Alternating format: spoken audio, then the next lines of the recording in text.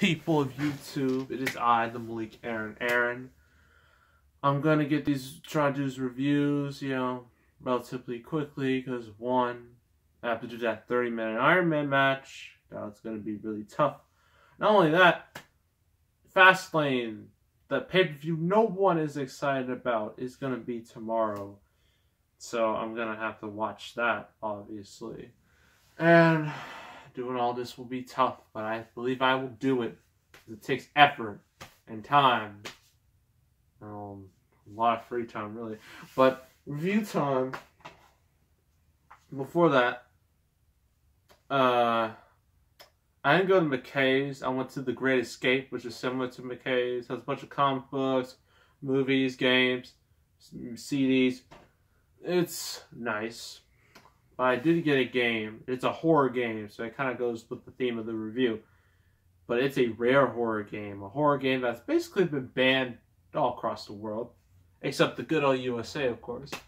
And I'm talking about Manhunt 2. I have the first Manhunt, which was also a very controversial game. I haven't played that too much. But, it's alright for what it is. This is the sequel, the controversial sequel. I could not find this anywhere until today, which is kind of amazing. So yeah, I've heard the game is very similar to the first. The graphics do look very outdated, but I don't think that matters. Because this is all about that blood and gore and violence, the things that caused it to get banned in the first place. And just look at that DVD, well not DVD, that game disc. See that blood smudge mark? That's not legit. It's part of the disc. Just saying. Yeah. Also, there's not going to be a Manhunt 3, so I'm glad I at least got this. Yeah, that's Manhunt 2, the game I got. Anyway, review time. Real review. Halloween 2. I reviewed the first, well not the first, the remake, 2007 remake from Rob Zombie, not too long ago. Actually, I think it was like last week. Man, time goes by fast. But yeah, this is the sequel to that movie. And, well, I guess I'll just read to you this long 2 paragraphs of text. So, Rob Zombie's H2, for Halloween 2, I know, really smart, picks up at the exact moment that 2007's box office smash, did alright, Halloween stopped. It follows the aftermath of Michael Myers' murderous rampage through the eyes of heroine Laurie Strode. If you don't know, Laurie is Michael Myers' sister. And if you've seen the 2007 movie, Michael Myers killed his whole family, basically. Well, he didn't kill his mother. His mother committed suicide. But everyone else did. Except his little sister, of course. And his little sister, obviously, just a baby, got adopted by another family and became Laurie. Her name's actually Angel. So yeah, there's some real symbolism. So that's a little backstory there. So evil has a new destiny. Michael Myers is back in this terrifying sequel to Rob Zombie's visionary reimagining of Halloween. Is that time of the year again? Yep, that time of the year to review terrible movies. And Michael Myers has returned home to sleepy Haddonfield, Illinois to take care of some unfinished family business, unleashing a trail of terror that only horror master Rob Zombie can. Yet calling Rob Zombie a horror master just sounds like such an insult, Guys like, there's so many people that made such better horror movies, like James Wan, M. Night Shyamalan, Jordan Peele. They're better at horror than this dude. This dude is just all about, he does have a metal band, so that explains things. But it's just mainly about just blood and guts and grittiness, all that stuff. And so yeah, it's weird. So Myers will stop at nothing to bring closure to the secrets of his twisted past, but the town's got an unlikely new hero, I cannot talk. If they can only stay alive long enough to stop the unstoppable. So, last movie, Laurie shot Michael Myers in the face, point blank range, killed him dead. That's how it ended. This one starts off immediately after that. She has like a gun. She's on the streets. She sees a cop. And the cop just like, I'll help you out. They takes her to the hospital, clean her up, stitch her wounds. Wounds? What are those? And Michael Myers is presumed dead. So she's in the hospital, she's hurt, obviously. And Octavia Spencer, of all people, is in the hospital. I don't understand, but you never know what you expect with these movies. So yeah, she's there, and she's gonna, help her out. Just be like a nurse. But Michael Myers turns out to be alive. And he's like chasing her throughout the hospital.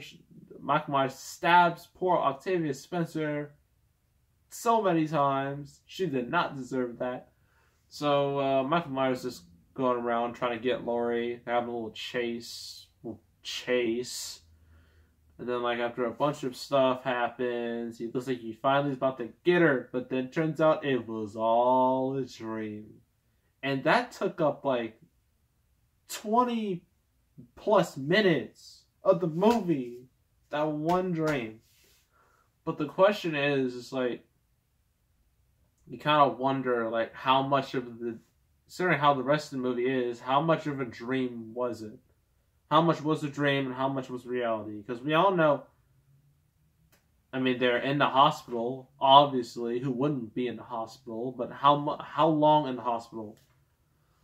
Because it's obvious, like, because after, like, they have, like, the scars and whatnot, so I don't know where the dream starts exactly. I guess when Michael Myers comes back to life, I presume. I don't know. So, I mean, I guess. It's confusing. So Laurie's now with her friend and the sheriff. They're living together. And, like, she's worried. Well, she soon realizes that, she's, Michael Myers', sister. Before that, the doctor, Malcolm McDowell, from the last movie, one of the only likable characters in the last movie. But guess what? Nope. He is the most egotistical jerk you will ever see in your life. He has such an ego problem. He treats everyone like garbage. He thinks he's so great. People are mad at him at his little new book for basically exploiting the victims and whatnot. And so, yeah, so they did that. That's just such an unnecessary change. And it's also unbelievable considering how he was in the last movie. He was a nice guy. He was, like, alright.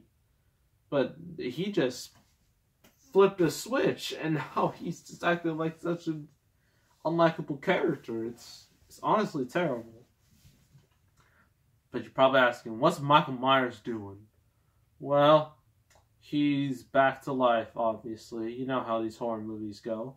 And he sees, like, his mom, who is played by Sherry Moon Zombie, obviously Rob Zombie's wife, who's clearly not in the movie just because he wanted her to be in the movie. I mean, that's just ridiculous.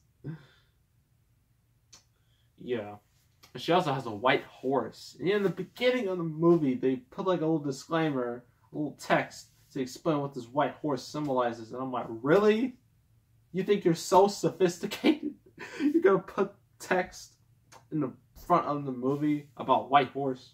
I mean, come on now. So, the rest of the movie is basically a psychological thriller. It's not much of a slasher. Michael Myers is going around. He doesn't even have his mask. He just looks like a hobo. Looks like part of the White family or the Duck Dynasty or something like that. Has a big old beard and whatnot. And I guess he's just looking for Laurie to complete the mission for his mom. And Laurie's just a wreck. She is just spewing curse words out her mouth, a bunch of F-bombs. She has lost it. She's lost her mind. And, she has, like, these terrible friends who are terrible people to hang out with. And, like, after all this stuff, a whole bunch of nothing. This movie's just a whole bunch of nothing, honestly. bunch of flashbacks and just nothing. She decides to, go get drunk with her friends, and like they go out because it's Halloween night. And of course, she loses it. And then like after that, Michael Myers gets her, and then Dr. Loomis, the doctor, Malcolm McDowell, he's just like, I'm gonna save her. And well, before that, Laurie's friend dies, and her father. I know if you see this movie, it's supposed to be a serious scene, but his reaction, his line delivery is so hilarious that I burst out laughing. Because it's just so... It's hard to even describe it. It's just, like, wow. I mean, come on. Well, basically it's reenacted. He sees his daughter, blood everywhere, dead. And she's like, oh no, Amy. So bad. It's so funny at the same time. So that happens. And then in the end, spoiler alert, Michael Myers gets shot down, Dr. Loomis gets shot down, then Laurie gets shot down. They all die. What a great way to end the movie. In the end, the very end, it shows like Laurie, she's like in like a mental hospital or something, and you got, Michael Myers' ghost mom with her white horse. And apparently, according to Rob Zombie, this is supposed to be like Laurie in the afterlife, but who cares, honestly. So what do I think of Halloween 2? It's terrible. It's terrible, terrible, terrible. I mean, when, like, interesting things happen, they're mostly just alright. Nothing satisfying. I mean, Michael Myers, he doesn't really do much. He's not even Michael Myers. He's just, like, a dude. Like, he does really nothing that makes him, like, the Michael Myers that became an icon, Hopefully they bring that back in the new Halloween coming up, this Halloween. All the characters are just so unlikable and just poorly written that I'm like, you can't root for anybody. Not even Michael Myers. Visually, it's very grungy. It's not appealing to the eyes. Apparently, this was intentional by Rob Zombie to get a more gritty looking look. It's supposed to be like, most cameras, I think he's supposed to like 35 millimeter, not millimeter. Like the stuff you film, like you put on camera. It's supposed to be like 35. He puts like 16. I'm like, what's wrong with you? It just looks bad. The effects don't look very good. Some of the plot is just terrible. And a whole lot of nothing happens, which makes everything worse. It's just a bad movie overall. It's much worse than the 2007 version. At least that version had some stuff to it, made it interesting. So I'd give this 3 out of 10, honestly. It's not worth your money. Good thing I spent cheap money on this. I would never spend full price on a movie like this.